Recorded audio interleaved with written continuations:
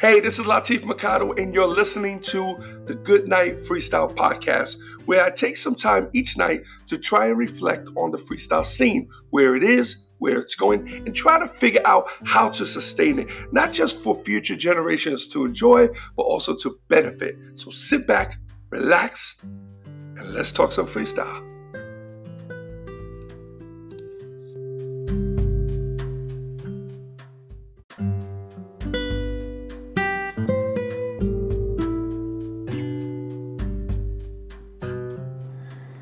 Hey, what's up, everyone? It's Latif, and welcome to the Goodnight Freestyle podcast. And this is episode number 39. It is Saturday night, just chilling out, watching some movies. Checked out, just watched that movie, Honey Boy, with that, what's his name? Is it Shea LaBeouf? Yeah, pretty interesting story, kind of bugged out. It's crazy the way, some people were raised. Sometimes we complain about our situations and then we look at situations of other people, even though, he ended up later on getting into acting, and he was acting like since he was a kid, but it was a rough situation, man. But to persevere through those types of circumstances is really, it makes an incredible person, man. I really believe that. I also watch the podcast, Mike Tyson's podcast. I check that out quite a bit. I geek out on that one. I really love it. I met Tyson a couple of times. He'll never remember me because I met him one time at the Motown Cafe. I was with Ernest Thomas, Raj from What's Happening, who's a really good friend of mine for many years. One of my best friends, actually. And I met him in the Motown. I met Tyson at the Motown Cafe. And then I met him another time. Where was I coming out of? I was coming out of some hotel in Manhattan. I forgot I had to go see somebody. I forgot what it was. Probably one of the labels. I don't remember. It was years ago. And Tyson was outside. I think it was right after he went to prison. When he got out. So it has to be 95, I think he came out. The other time I saw him with Robin Givens going through the airport with the whole entourage.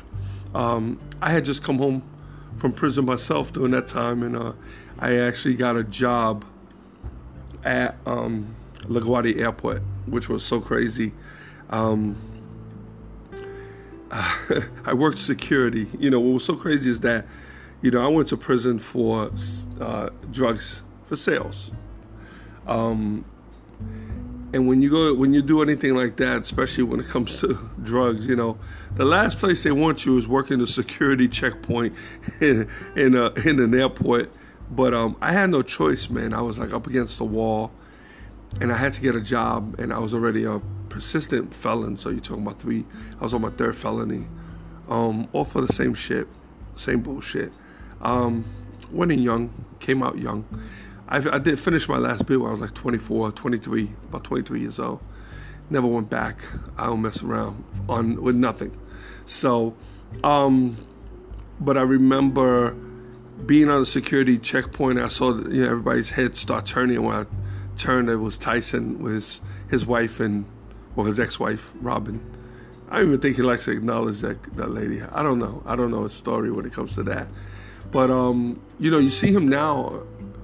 He has the Tyson Ranch. So, he's growing marijuana. He has a whole facility around it. It's really, really impressive. And I was always a fan. I was a fan of him back in the day. And I think I'm even more of a fan now. Because I hear him talk and I see where his head is. And he really is not happy with who he once was. He talks about that a lot. But it's really interesting situation that he's in now. But yeah, I'm a fan. I was I was a fan back then. I'm even more of a fan now, because he had it rough, man. His support system as a kid was kind of weak. I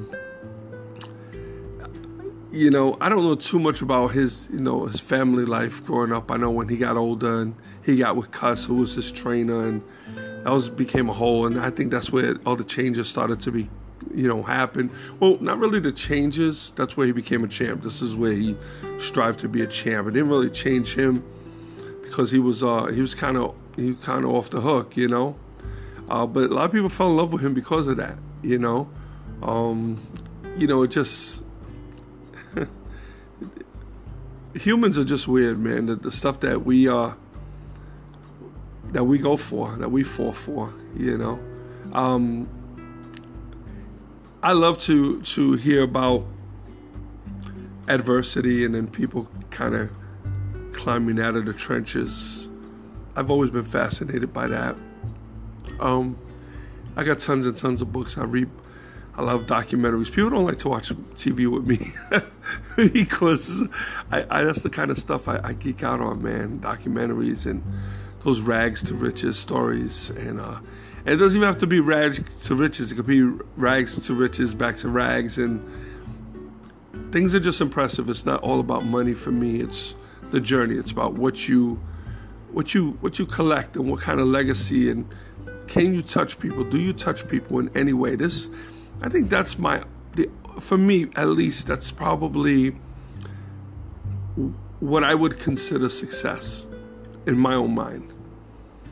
Some people think, oh, if I have a car. There was a time I would say freedom, but I've had freedom for quite a bit. I've had the freedom to pretty much do whatever the hell I want to do for many years, since God, at least 30 years. So if I don't want to work tomorrow, I don't have to work. If I want to jump on a plane, go to California tomorrow, I actually could. If I want to jump on a cruise and take a 2-week vacation, I could do that too. If I want to, buy something extravagant, I'll think twice about it, but I could probably do it. Not off the wall extravagant, but more extravagant than the average folk. So that's that's what I used to mean by freedom, but that doesn't really even apply, because when I used to say freedom, what I wasn't realizing is that I kind of had that already. I could scale it. I could make it where I could do it more often, or whatever the case may be. But then as I continued on, there was something else that I wanted, and I kept trying to figure out what that was. What is it that I'm looking for? What will define my own personal success? Now, for other people, it might be buying a home for their mother, taking a trip around the world, putting their kids in the best schools, paying off their bills, traveling the world, buying whatever the hell you want to buy. And those are great definitions of success for different people. Mine has now come to a whole other realm. Is it realm or is it realm? I think it's realm. If my wife was here, she would correct me. She says, "How the hell do you write?" I can write pretty well. Sometimes I pronounce shit, man, I mess it up.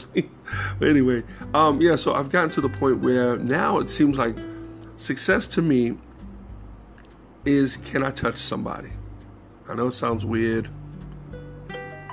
It could sound pretty pretty weird, but can I touch someone? With my art, or with my words, can I touch somebody with this podcast? I'm doing this every single day. I'm at number 39, episode 39. How many episodes are going to touch before I finally touch someone? I don't know. Might be 7,000. Who knows? My books. How many books do I have to read? Do I have to write to touch someone? Now, I know with my first book, Freestyle for Life, I got a lot of great reviews, and I got a lot of calls and emails, and people. I know I touched several people with those books, with that book in particular. So I'm cool with that. That was good. When I did Freestyle, I don't know if I touched anybody, but that was an experimental project there. I was basically writing something that I wanted to write. I had a desire to write, but I wasn't too familiar with that genre, which was like, like the horror vampire drama. Hold on, let me get some water here.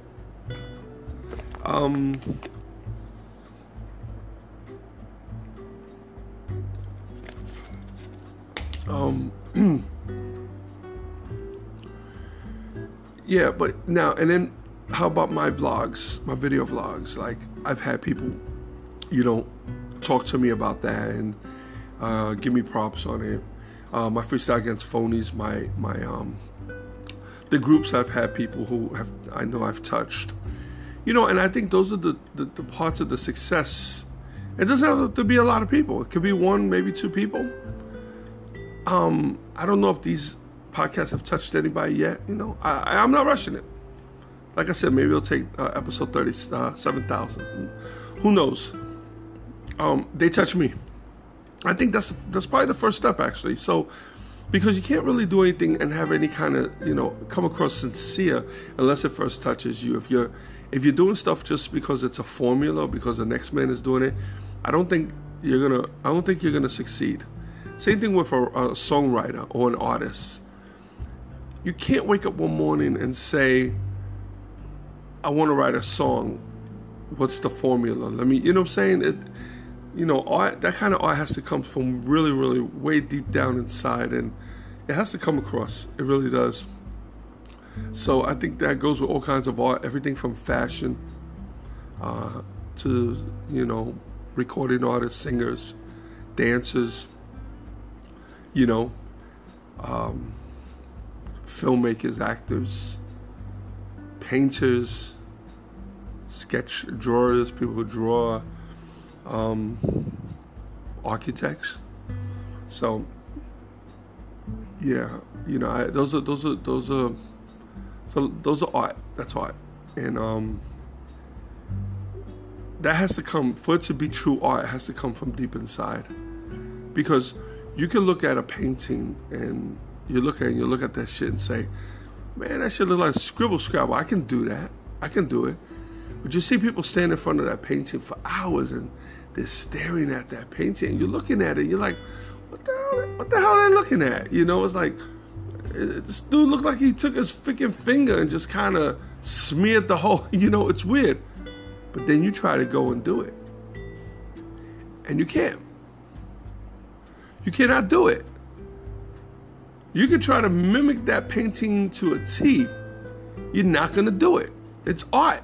You're not, because it's not coming from inside. You're trying to look at this other painting and you're trying to copy it. It's not going to come across. People are not going to stand in front of your painting for hours on end. These other painters, those paintings meant something. There was something about the brush strokes, or the finger strokes, or the colors, or the layers of colors, or the swooshes, or the lines within the brush strokes. I mean, there's something in there that has them, doing this, painting this way. So when someone just picks up a brush, say, oh, I could do that scribble scrabble. Nah, man, doesn't come across. It really doesn't.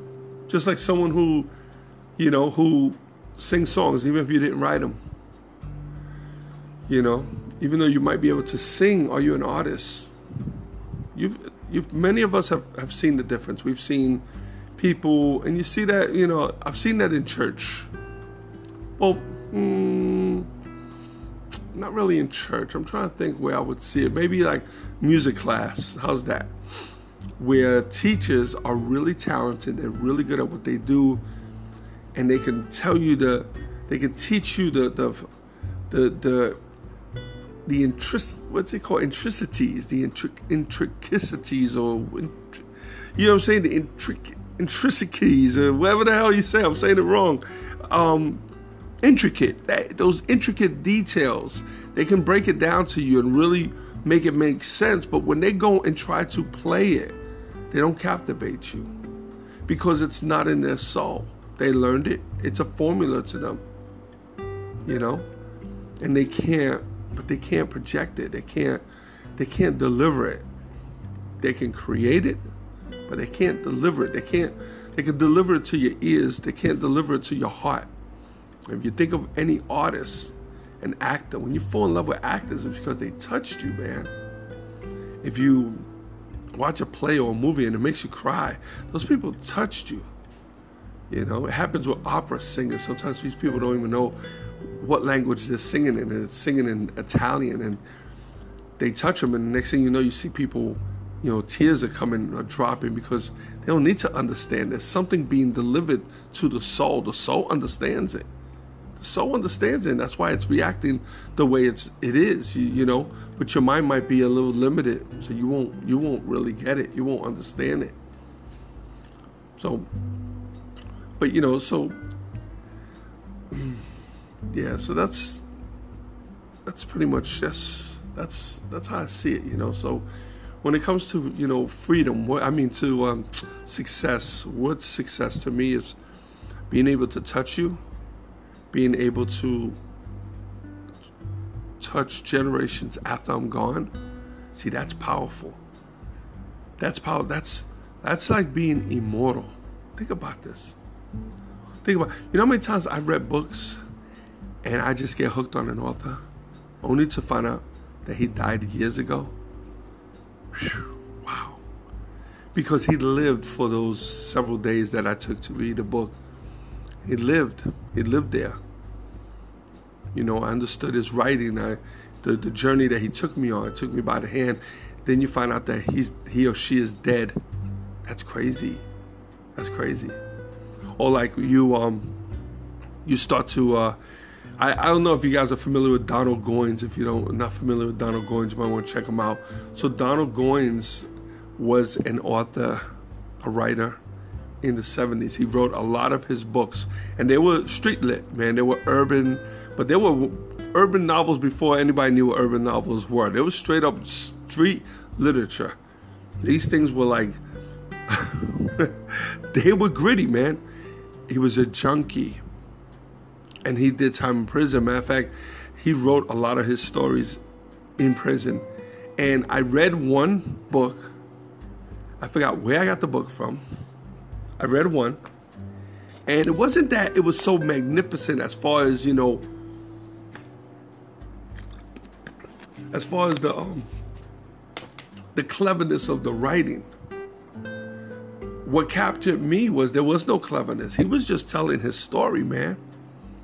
He was telling his story as straight as he possibly could. And he ended up with an entire series. I went and bought all his books. I read one, and I got hooked. That's when I started to study the guy, and I went online and tried to learn about him. I saw documentaries, and I saw, you know, interviews that they talked about him, and I became this, I became a fan, and I just had to buy all his books. Like, I had to. Think about that. The guy's been dead for years. I think he died in the, God, did he die in the 70s? I knew his whole story. It's just been years, so I forgot. But his name is Donald Goines. You guys might want to just Google that and tell me what you find. Let me know. But real straight up gritty. Like, he had the ability to really put you in the spot. Whatever was happening, if they were sitting in a living room shooting dope, so were you. Damn. So look at this legacy here. So the guy is dead, but I'm reading his words now, like several years, you know, maybe a couple of decades after he's already been gone. Now, what happens in the next 20, 30 years when maybe my grandkids are doing some research, and maybe they go under urban literature, whatever, or urban novels, whatever, and they find my books, because my books are urban, they're urban Latino, only because I use Latin characters in my books. But they go in there and they find the Donald Goines stuff. So now you have a new generation, 2-3 generations later, who have now become fans of this author who has been dead for so many years, you know? So, and going back to, just so to be clear here, because people have asked me in the past, yeah, my books are urban Latino, and I'll tell you why, okay?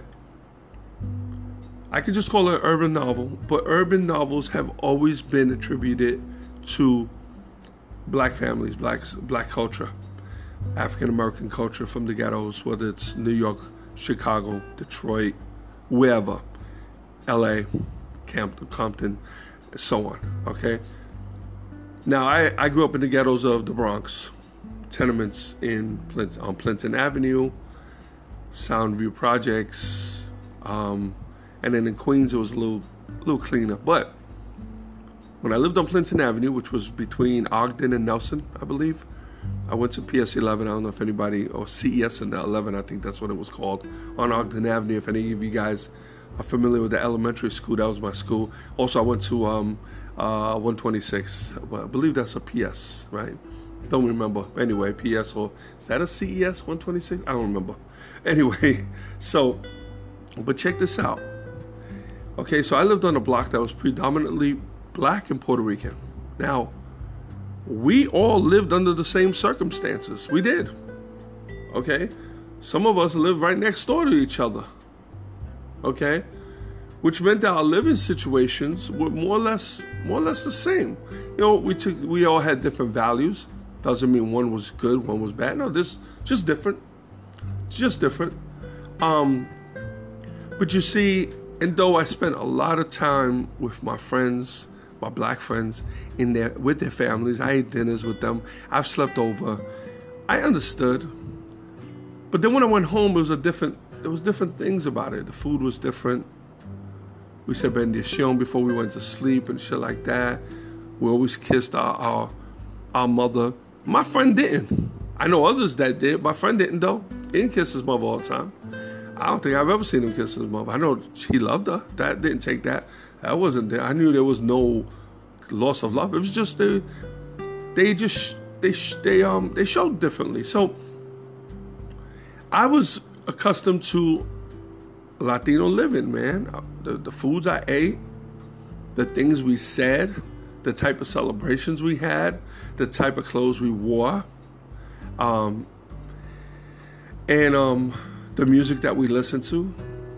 So it was easier for me to write stories based on what I was familiar with.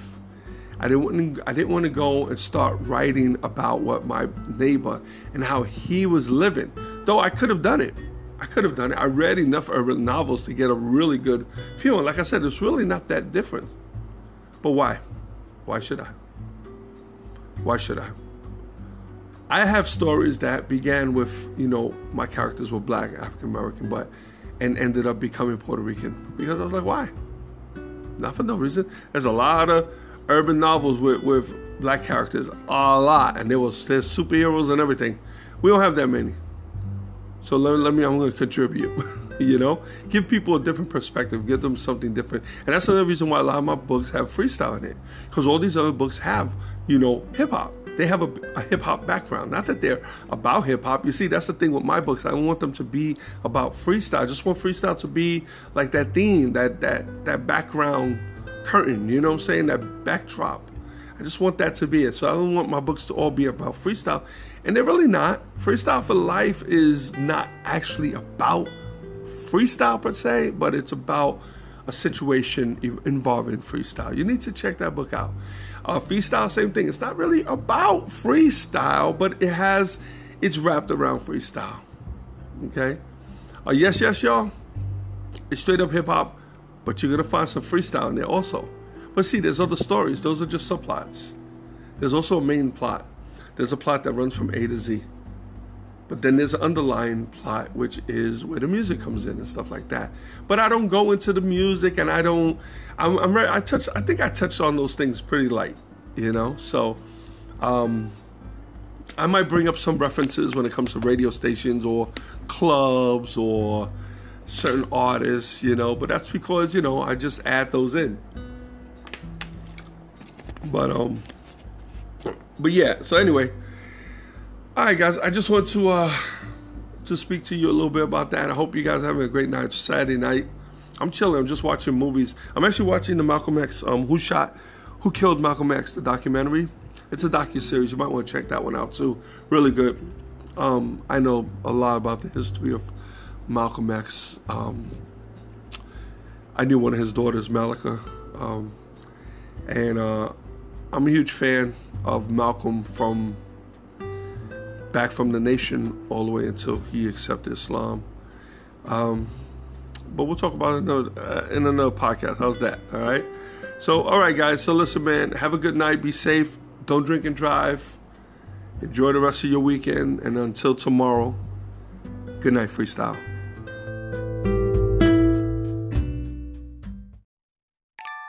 Before I lay me down to sleep, I pray to hear a freestyle beat.